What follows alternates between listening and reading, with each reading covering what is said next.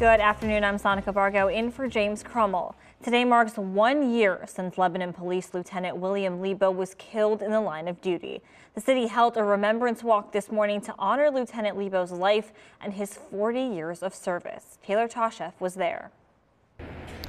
The death of Lieutenant William Lebo had a big impact on the city of Lebanon, the community rallying behind his family and the department. Today, 1 year after his death, the community coming together once again. Lieutenant William Lebo often walked to work. Former and current Lebanon City Police officers walked that same route Friday morning, all the way to City Hall. About a 30-minute walk, remembering the man who dedicated his life to protecting others. On March 31st, 2022, Lieutenant Lebo was shot and killed when he responded to a domestic incident.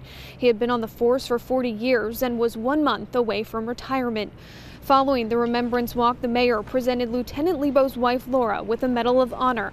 Laura Lebo says her husband would have been so proud. He was a wonderful man, and he leaves behind a great legacy, and it's going to take a lot to fill his shoes. Well, probably a third of the police officers that were here today, maybe a third of them, have 20 years on the job.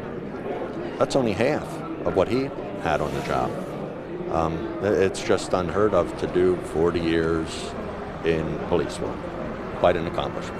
This wreath has been placed outside of City Hall to honor Lieutenant William Lebo. The mayor of Lebanon City says she hopes people walk past it and remember the dedication Lieutenant Lebo gave to this community.